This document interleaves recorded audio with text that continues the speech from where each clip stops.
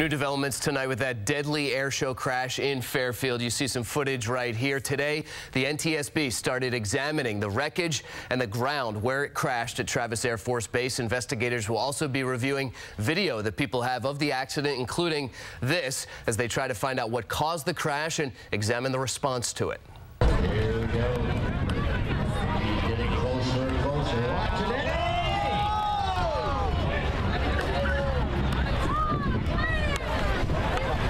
All right, everybody stand still. Stay right where you are. Do not move. Do not move. 77-year-old Eddie Andrini of Half Moon Bay died in that accident. The veteran stunt pilot was flying a 1944 Stearman biplane commonly used in the World War II era.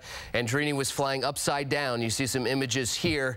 This was in front of almost 100,000 spectators. He was attempting a maneuver where he flies very close to the ground. The plane, though, suddenly crashed, slid on the tarmac, finally came to a stop, and then caught fire.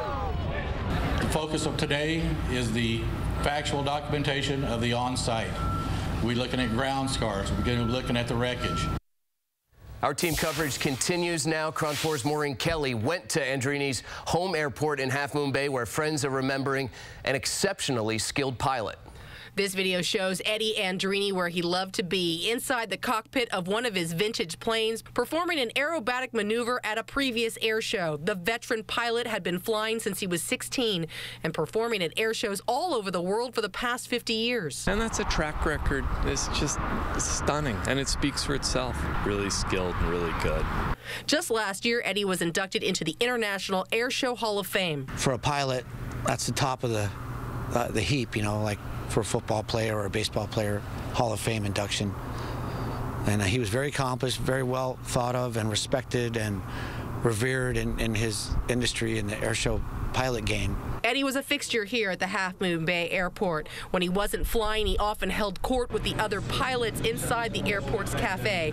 There are many pictures of Andrini hanging on the wall. His buddies here say he was an amazing pilot. On a scale of 1 to 10, Ed is probably a 25 compared to me. He's outstanding. He makes it look easy, and he makes it look beautiful because of the hard work and the skill doing it. Those I talked to didn't want to speculate about what could have caused the crash that killed their friend, other than to say they're very sad about it and he'll be greatly missed. As Eddie would say, you know, life has a lot of variables and stuff happens. Maureen Kelly, KRON 4 News.